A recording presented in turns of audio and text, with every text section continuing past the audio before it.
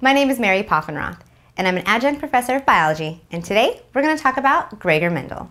Now, I would like to take a moment to thank monks in general, thank them for making beer, and of course, Gregor Mendel for being the foundation of our modern genetics. Now, Gregor Mendel was an Augustinian monk, and in the 1860s, he published a paper that showed the results of his many experiments on garden peas.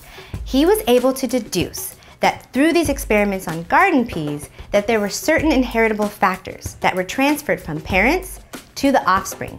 And these inheritable factors were called traits, and these traits would be able to be retained throughout the generations. Now, this is before we knew anything about DNA, so Mendel just called them inheritable factors. Mendel used garden peas for his experiments because they were easy to manipulate and they came in lots of different varieties.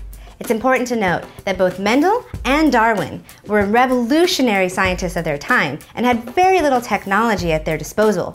It wasn't until much later that we knew that they were right when we had the technology to take a look at the molecular level, at the DNA level, and support their theories that they deduced from their voyages as well as their Abbey garden peas. Thanks for watching, and if you want to learn more about this subject, click on the link below.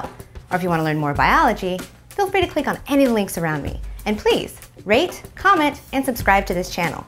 Or maybe, if you have ideas for more videos, send us an email at requests@mahalo.com. Thanks for learning.